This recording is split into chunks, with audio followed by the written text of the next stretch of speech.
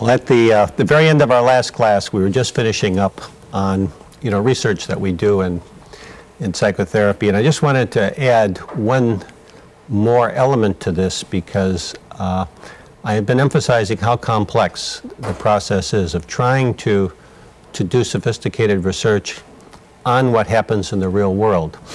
Now, on page 323 in your textbook, so you'll notice this, they start talking about managed care. And I've just been saying some things about managed care, fairly harsh things, because most people who work in the mental health field actually believe that and find that managed care has made it much more difficult to take care of people. And I want to point out a couple reasons. First of all, there's a new player now that we didn't have before called a case manager. Now, I mentioned case manager as a concept back when we talked about psychosocial rehabilitation. Does anyone remember what that case manager's role was? In psychosocial rehabilitation, what does the case manager do?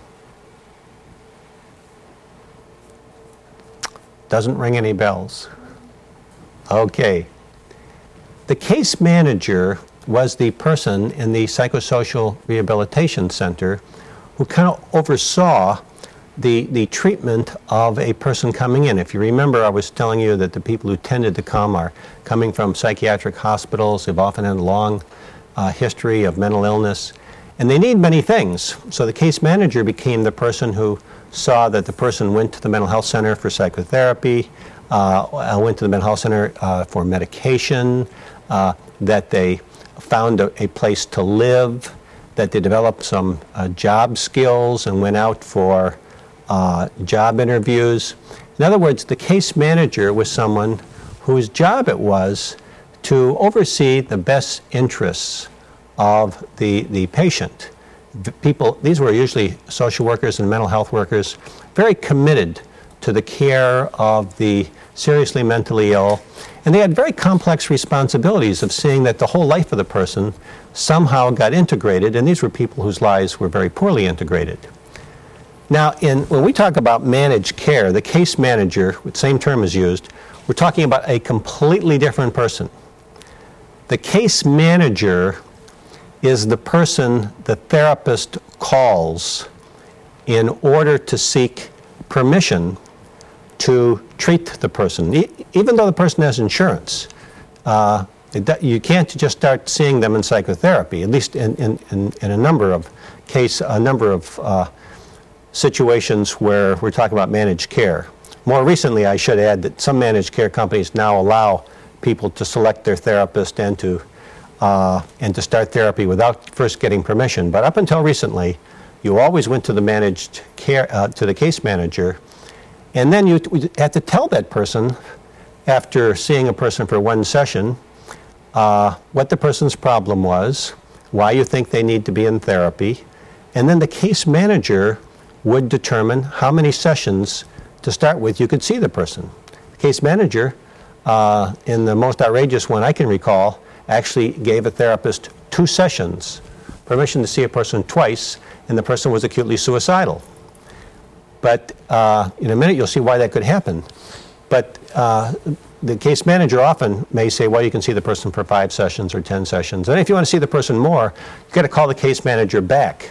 And you've got to make a case, which means you've got to reveal a lot of personal information, perhaps, about the client you're seeing in order to convince this person, the case manager, that this person should get treatment.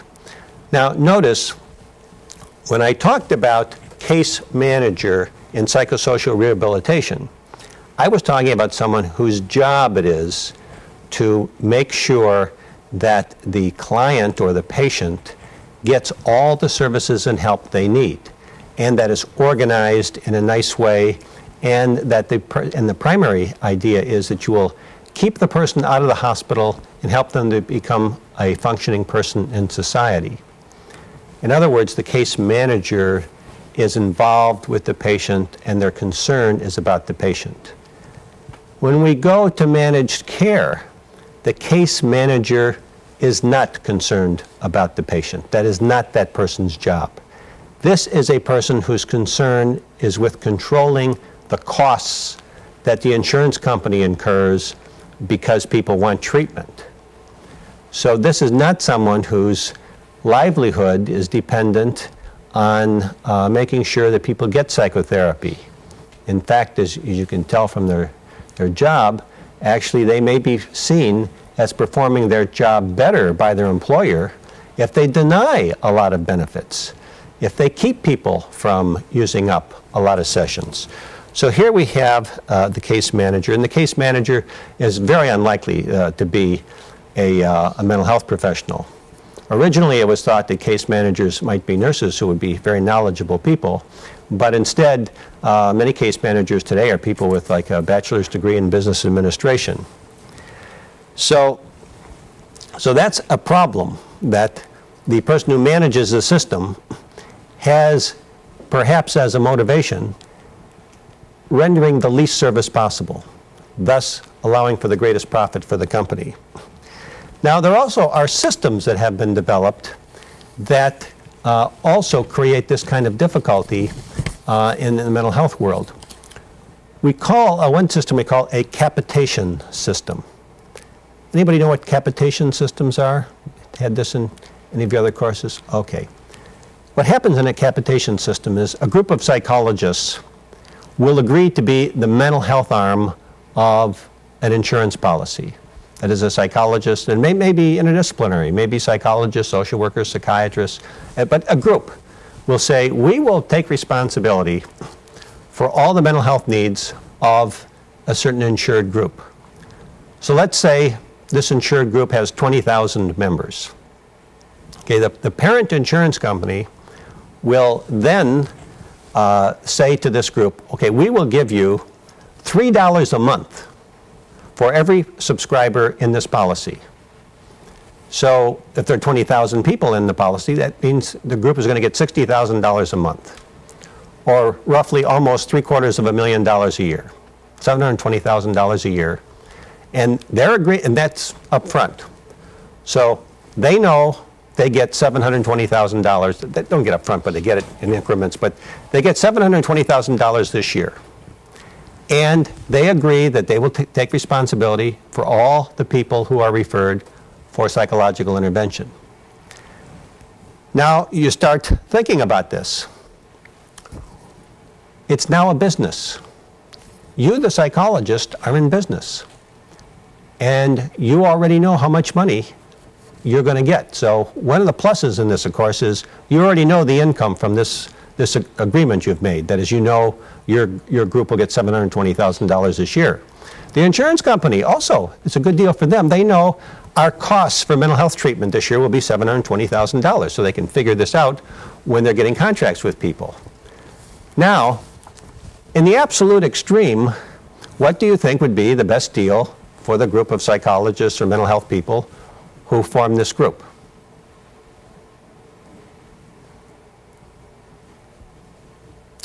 Sure, Mr. Inman. To not treat anybody? That's the extreme, isn't it? Make $720,000 and do nothing.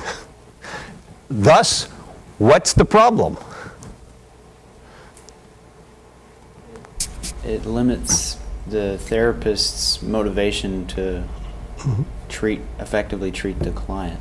Okay, it could, and that's the other side. It could affect the therapist's motivation to treat the client in the sense that if you offer lots of sessions to lots of people, then you are dramatically cutting down the amount of money that you get per session per patient. So you don't know in the beginning how much you're getting per session per patient. Now, to do that, sometimes these groups will set limits. And they will say, well, we don't see people for more than 10 sessions. We don't see people for more than 20 sessions.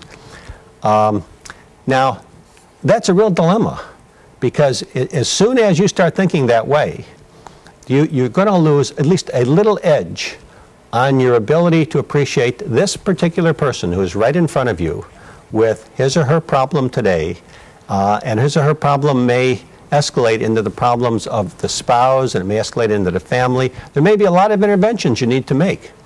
Every time you add one more intervention, you're cutting down the profit to your group. This is a dilemma. Now, there's been so many studies, and by the way, there also tends to be pressure to think in terms of this year. So you know you're going to get $720,000 this year. So you look at the income for this year. Now there's a psychologist named Nicholas Cummings. Nick Cummings was the head of psychology many, many years ago. He's the founder, actually, of the psychology service in Kaiser Permanente. Kaiser Permanente originally, it's a national corporation now, but originally it was a California-based insurance company. And when Cummings became the head of psychology there, the head of all mental health really, he put in a rule that we will treat everybody for as many sessions as you need. Now he also did a lot of training to get people to understand how specific disorders might be treated effectively in a short period of time. But the rule was, we'll treat any problem and we'll treat it for as many sessions as are needed. Now, what Cummings demonstrated was that if you had this openness to mental health care, that in the long run, and the long run turned out to be 3 years, that in 3 years, the total costs of health care will go down. That is, if you make sure that people who have psychological problems get seen by somebody who knows how to deal with psychological problems, the cost of health care will decrease. Doesn't mean the cost of mental health care will decrease, but it does mean the total cost to the state, if the state is paying for this, or the total cost to the corporation, if the corporation is paying for this, will go down. Now, and by the way, when this came out, immediately there was criticism, which Dr. Cummings anticipated very well. First of all, people said, well, this won't work with the poor. He'd already studied the poor. Socioeconomic status did not matter. Race did not matter. Gender did not matter. He did this across genders, across races, across socioeconomic levels. He proved no matter who you are talking about, if you have unlimited mental health services and you keep that in vogue for 3 years, the total cost of all of health care for that group will go down. Now you can see in a way why that would be, because for many people, if you can't get mental health care, but you can get health care, you'll go see your physician. And so your physician will have to render this service. And so your physician will have to prescribe some medication, or your physician will have to take a lot of time to sit and talk with a person. And the physician is certainly not going to be trained to do this at the level that, unless the physician is a psychiatrist, is not going to be trained to do this at the level of a mental health person. So this is not a good use of that physician's time, and the person is not getting expert care, but some insurance company is paying for it. Now, managed care still is refusing to acknowledge these findings. There occasionally is a managed care company that has really paid attention to this research, and they are offering people very generous mental health benefits because they actually understand it's a good business decision. But you can bet that most of the people who are in these case manager positions are not in such a position. And so they don't authorize a lot of mental health care. But now you get your psychologist who is in a capitation system. Even for them, if they think only 1 year, then one of their problems is they're going to have to question how much service do we want to render for the money we're getting. If, on the other hand, they recognize that by treating someone, intensively now may prevent further episodes, then in the long run, they probably will do better if they treat everybody according to their need, as long as they got a big picture in mind. But that's a serious problem. And the reason why I'm telling you about this is because if you are reading studies about various kinds of interventions and how effective they are, you want to find out, was this intervention an intervention that people could be in until they were better, or was the intervention one that was time limited? And you'll find, if you read studies today, more and more, the intervention was time limited. And there are some interventions, while they are very good, don't work well in a time-limited world. I might mention too, as you can tell, that managed care, of course, would also be much more interested in treatments that involve drugs than in treatments that involve psychotherapy. After all, you can see several patients in an hour and prescribe medication. You're only going to see one patient if you're going to do psychotherapy. Also, you don't have to see somebody next week because they're on medication, unless it's someone who, let's say, is acutely psychotic and you want to see them very regularly because you're concerned about how well they're responding, or you may need to make changes in the medication.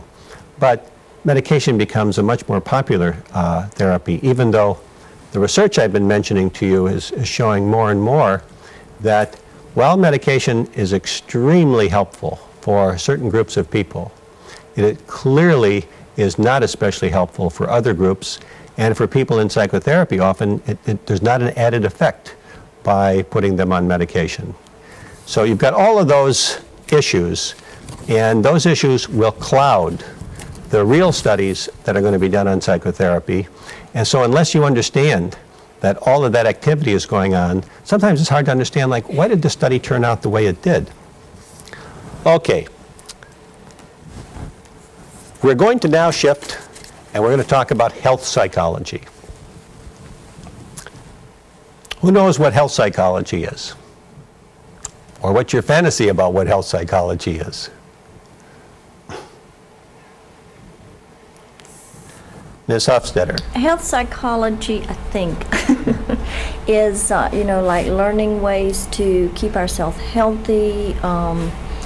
It's geared towards, I want to say, self-help groups with weight loss and things like that. Maybe I'm wrong. Okay, that's good. All of that is part of health psychology, but that's only part. But everything you described, indeed, would fall under the heading of health psychology. Any other things anyone wants to throw in? Do you think health psychology is about? I'm going to have to assume people didn't read their chapter before. Oh. What, Mr. Kim? Okay. Studying psychological influences on how people stay healthy, why they become ill, and how they respond when they do get ill. Okay. Okay, so you're saying in the definition, and we'll look at it in a minute, I'll put it up for those who don't have it. But yes, it's also studying illness and how people respond to illness. And actually, you're going to see it also deals with studying the causes of illness. Now, your textbook's definition has health psychology is a specialty that emerged in the 1970s. And it's devoted to studying psychological influences on how people stay healthy, why they become ill, and how they respond once they are ill. This is a definition that was developed by Shelley Taylor, who's a health psychologist. Now, the truth is, psychologists engaged in these activities long before 1970. But it was only during only starting around 1970 that the field began to organize itself. The actual roots, certainly, of some of this would go back to the veterans' hospitals right after the Second World War. If you went to a Veterans Administration hospital, almost every service in the hospital had a psychologist.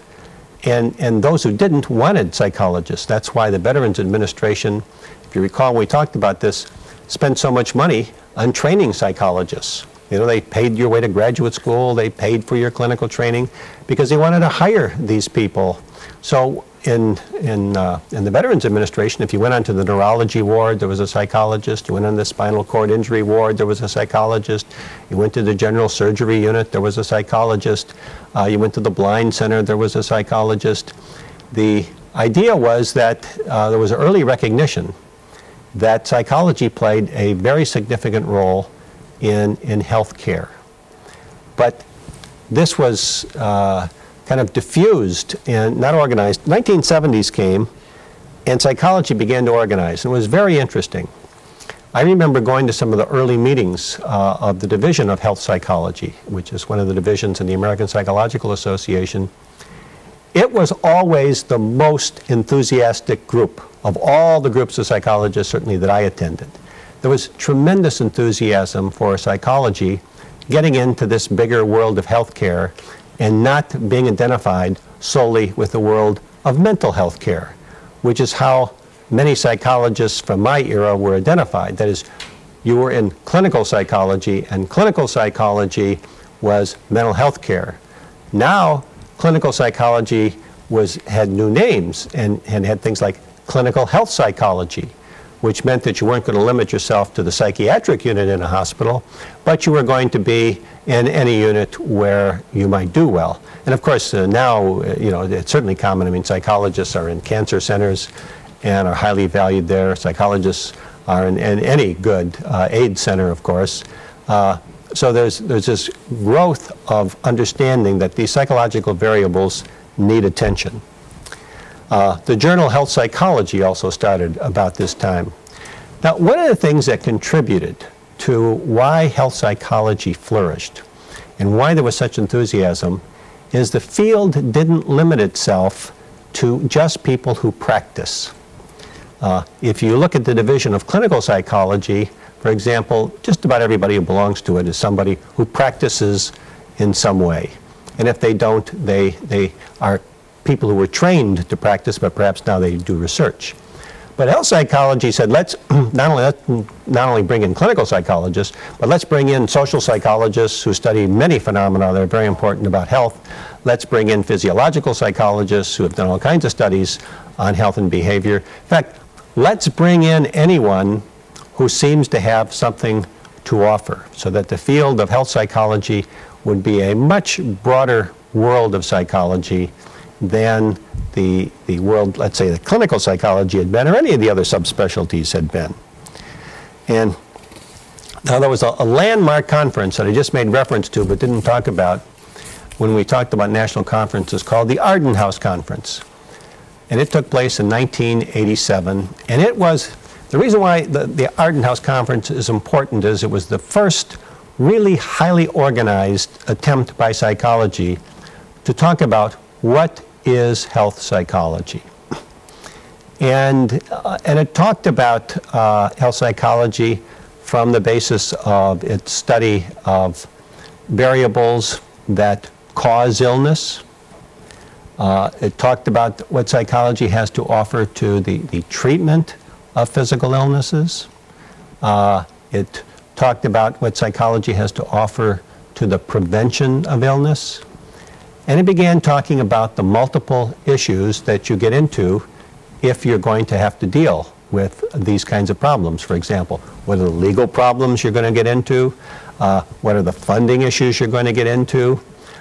Also, they talked about the fact that child health psychology is a different world than geriatric health psychology. So you need to look at populations and realize that, the causes of illnesses later in life are obviously different than the causes of illness perhaps in childhood. The risk factors in childhood are different than risk factors in later life, and risk factors became something that was talked about much more often. Also, the issue became, how are we going to train people to be health psychologists? I mean, here we're taking all these clinical psychologists and we're training them in our universities, and we put them in our university clinic where they'll see students who are having difficulties. Then we'll send them out to the community mental health centers where they'll see perhaps more troubled people who are having psychological difficulties, or to the state hospitals where perhaps they're seeing people with profound difficulties. But all of this is much more in the world of mental illness. Now, if we want to train people in the world of health, what's going to change? Well, the first thing obviously became obvious is that people have to have more awareness of illness models. So it became necessary to say to psychology, you should train people in biological models of illness. We realized, of course, that was very, very limited. So we started talking about biopsychosocial models. Now, biopsychosocial models really became the thing that people focused on, because it allowed you to understand that illness doesn't just come from your body, although some illnesses, your body's reaction is going to be the major determinant, but also there are psychological and sociological variables that can profoundly influence the course of treatment and the course of getting ill. And Also, you know, there was an emphasis too that, you know, just your interpersonal life can affect, you know, how you're going to do with illness. And so what happened was that we discovered there were a lot of disorders that fall under this rubric. And in trying to decide how people would be trained, we realized that probably psychologists should take more courses in neuroanatomy, in neurophysiology, and learn about certain things about the disease models that I mentioned. That, of course, led to, well, if you're going to take all the training you get already in clinical psychology and you're going to add this onto it, what's going to happen? Well, you're going to have more required courses. The field struggled with that, but decided you should have more courses. We decided at that conference that probably you can't get all the training you need by the time you get your doctorate and you've had a number of practica and you've had a one-year internship experience. So a number of us got together and we published a paper a couple years later in which we outlined the training that one should have before one would independently practice health psychology. And what we said is you really had to have a 2-year postdoctoral experience. And we felt that now that got changed to 1 year predoctoral, 1 year postdoctoral, but the idea was you needed substantially more training if you're going to be effective as a health psychologist, a clinical health psychologist, than you would have needed as just a clinical psychologist. Now, and this is also where, you know, academia and the real world clash, because those of us who got together to do this, while we were all very much involved in health psychology and in the delivery of services to health psychology, we also were people who were running big services, and we could afford to make, you know, the statement that people should undergo a postdoc and that, you know, we could fund them.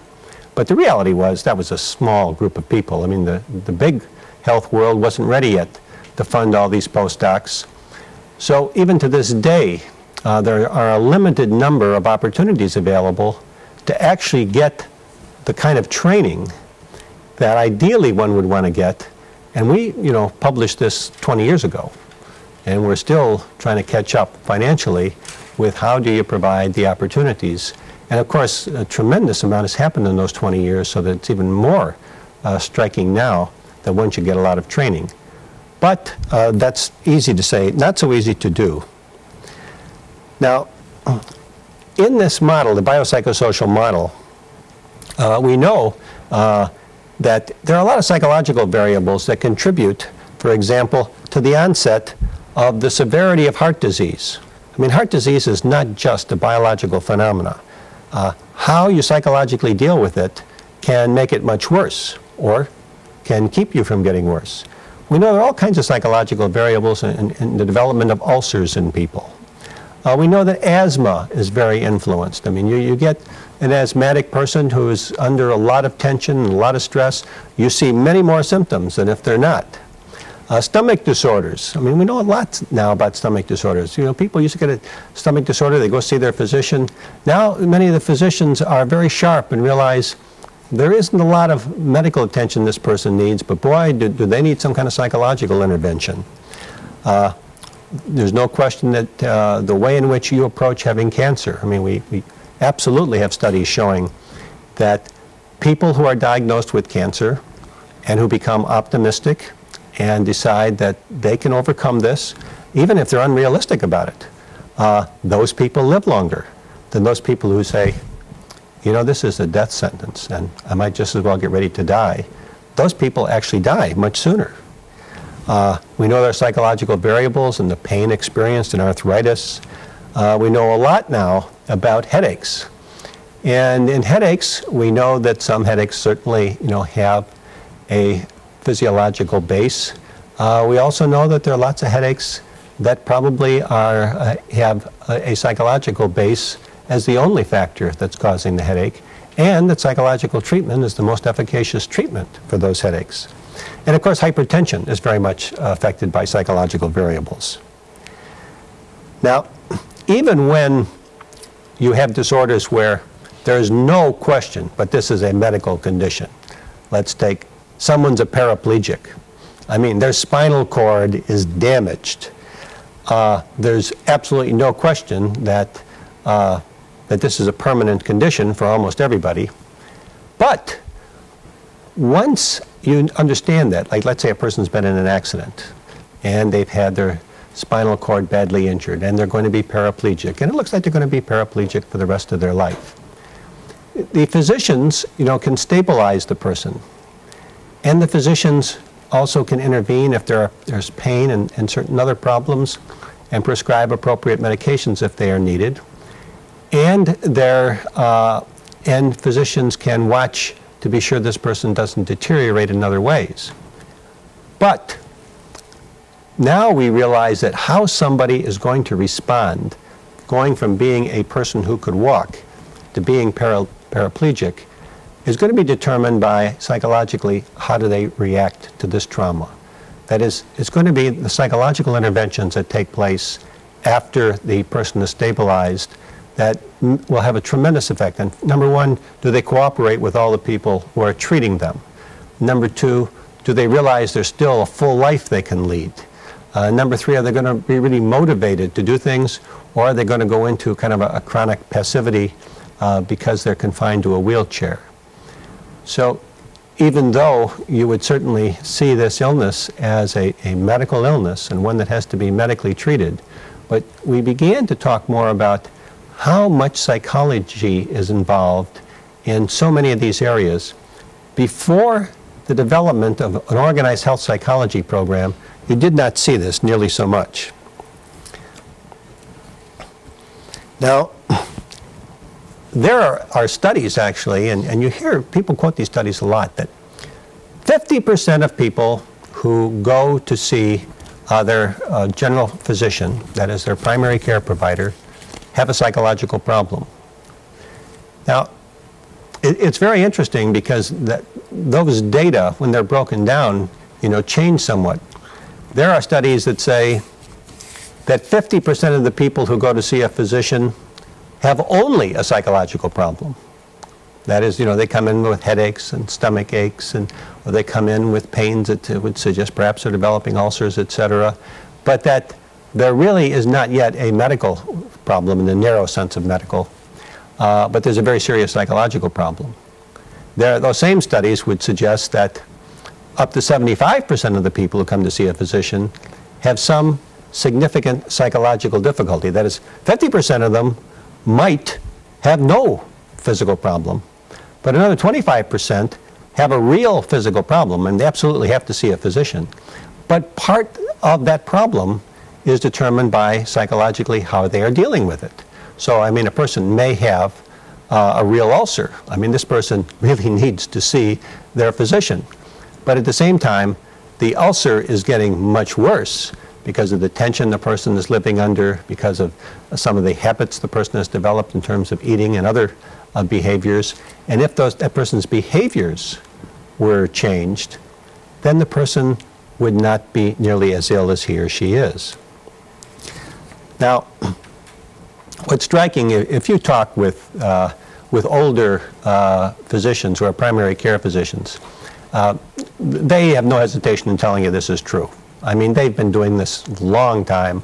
So many of these people are really, really sharp diagnosticians. And when someone comes into their office and begins describing things, they know very well that most of this problem is psychological. In some cases, they recognize it's entirely psychological. Or they recognize what part of it is really a medical problem that they should address and what part is a psychological problem. The sad thing is that these are people, some of the sharpest people, they've been doing this for 25 years. And over 25 years, they've developed great skills with this.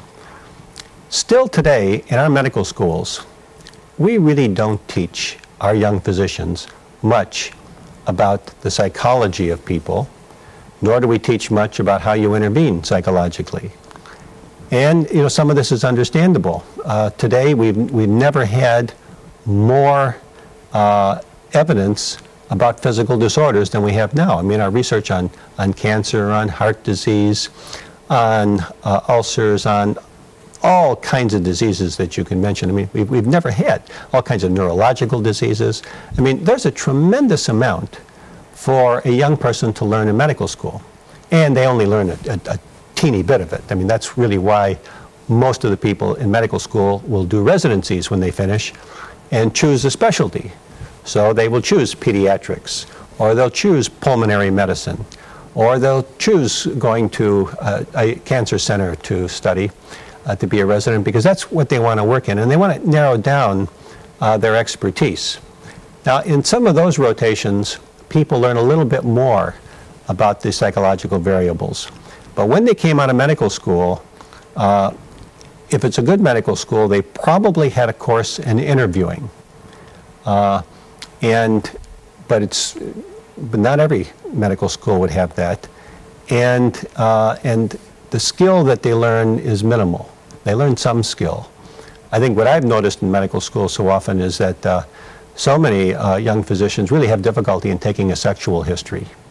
You know, they're just not comfortable asking people a lot about their sexual life, even though the person may be presenting with an illness, you know, directly related to their sexual activity. And so, and that's not surprising. I mean, people didn't choose medicine because they wanted to be psychologists. They chose medicine because they wanted to be healers of illnesses. Now we recognize that the idea of healing is a much broader concept than we once thought. It's not just a matter of doing surgery. It's not just a matter of prescribing medication. It's not just a matter of setting up a rehabilitation program. But it's a matter of a whole bunch of factors that may involve surgery, may involve medication, may involve rehabilitation, may involve psychotherapy, may involve intervention socially. That is, may involve seeing that the person gets job training and things like that that reduce stress, that affect other disorders. Okay. Now, the issues then that come about for physicians is that they're caught having to diagnose things that many of them, especially early in their careers, are really not prepared for. So depression doesn't become for them the complex disorder that we have discussed in here. They see that somebody is depressed. They run a number of tests. They know very well that all these tests are negative. You know, that this person doesn't have the things that the physician may have feared the person has. But the person does have some depression.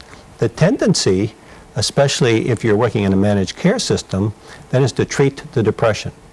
And if you're a physician, the most likely thing you'll do is you will prescribe antidepressant medication.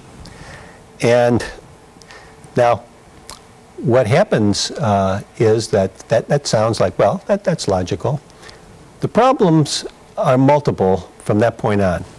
The first problem is it may be you don't want to cure the depression. As I mentioned to you earlier, the depression may be masking a far more primitive disorder. If the person stops being depressed, they may actually be worse. So going after the target right away is not always a wise idea. So that's one problem. But also, even if you prescribe medication, let's say the person basically is depressed, and let's say that this is the kind of depression that actually will benefit from medication. And let's say the physician has very appropriately chosen the right medication, the right dosage. That doesn't mean that the patient will take the medication. We already know most people don't take the medication the way the physician prescribes it.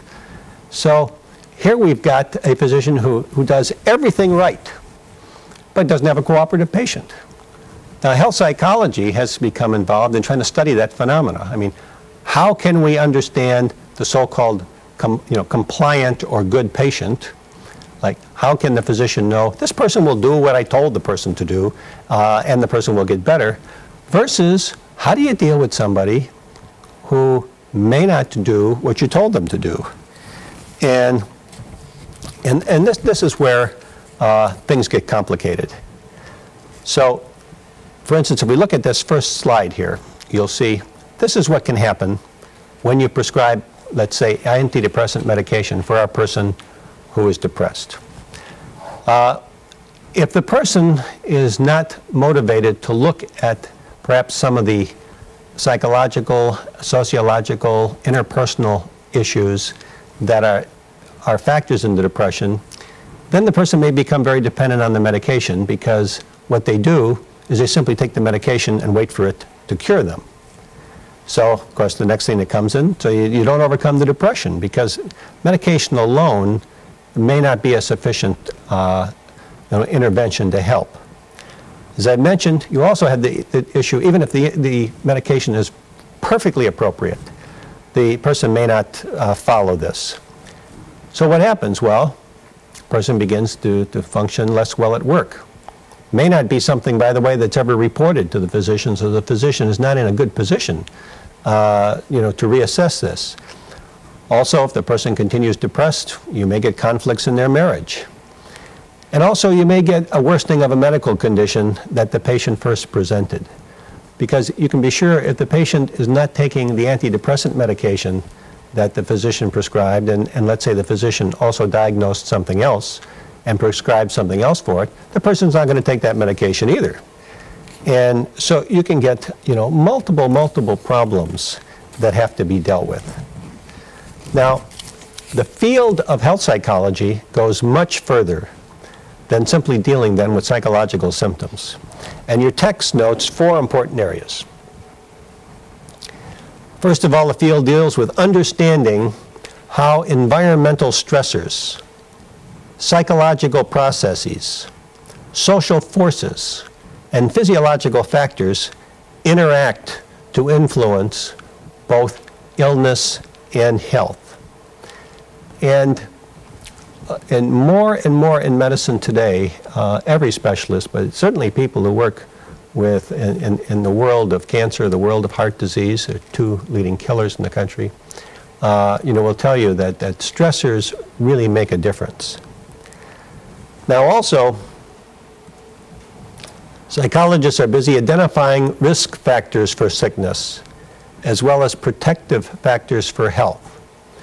And again, you want to remember, we'll talk about it, but these are separate things. There are risk factors that can cause someone to get ill, and there are protective factors that actually help maintain or increase health.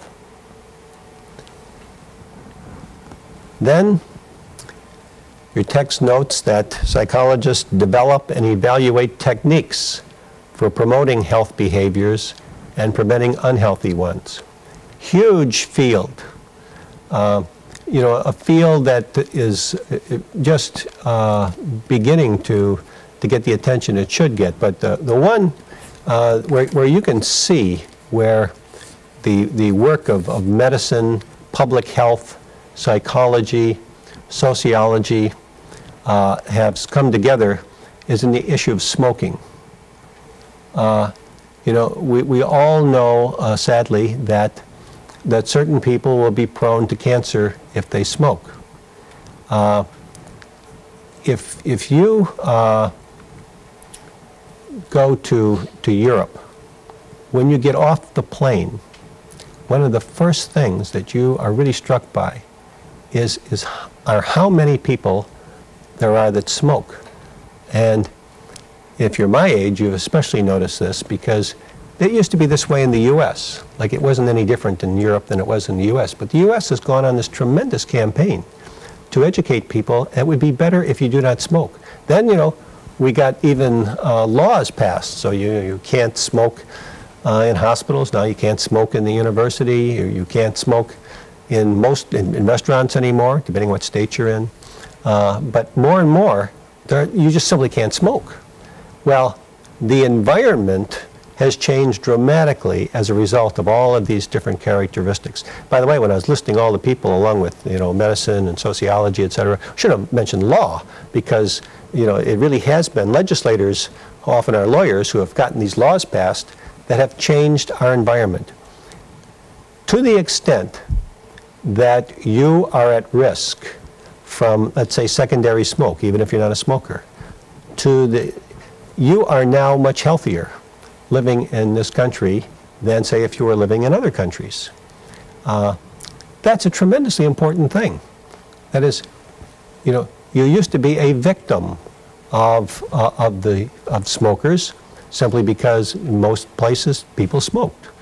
And so if you were in a meeting, there would be a lot of smoke in the air. Well, once the research was done on secondary smoke, all of a sudden there was really a change. And our world is a different world today because of that. Okay. Now, and so we want to identify how you promote health and also how we prevent illness. And finally, psychologists are developing and evaluating psychological interventions that contribute to the effective treatment of illness. Psychologists were early in developing biofeedback as a way to help treat headaches. And a tremendous amount of good work has been done by psychologists in that world. Psychologists also have done a lot of work with areas like hypnosis in trying to help people to deal with pain. That's not only psychologists who do that. There are fields, anesthesiology, for example, physicians in anesthesiology, some of them who you would think would be, and who are, they're very expert in medications and very expert in pain medications. But many of those physicians even have gotten themselves special training in hypnosis, realizing that some people's pain doesn't seem to be treated very well with medications, and that hypnosis actually is a more effective intervention.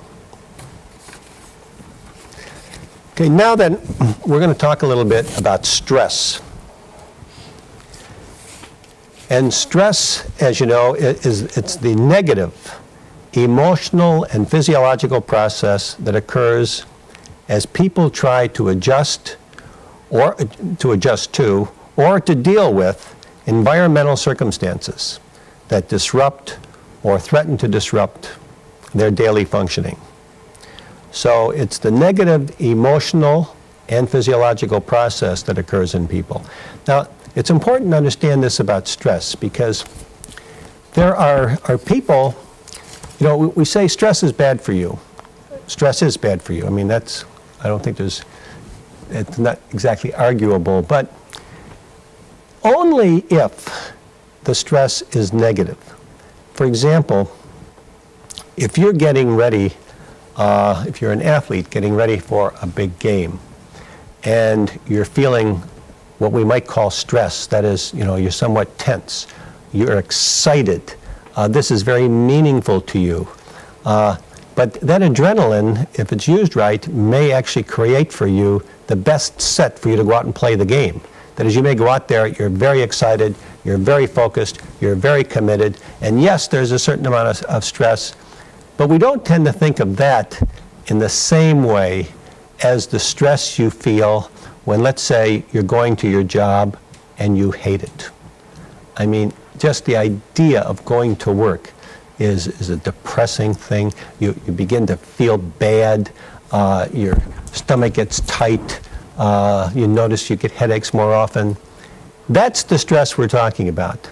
And we will try to make some distinctions, or I'll try to make some distinctions, so you realize that the stress that really is meaningful is this kind of negative stress that really causes serious problems for a person, and that and when we talk about A-type personalities, B-type personalities, you'll see that there are some people who seemingly are stressed. Actually, they're excited. That excitement is not necessarily bad. But what is bad and is not helpful is the kind of overall stress that's debilitating, and that's what we really experience most of the time. Okay? Then we'll pick up on that in our next class, and we'll really talk about some of the other exciting issues in health psychology.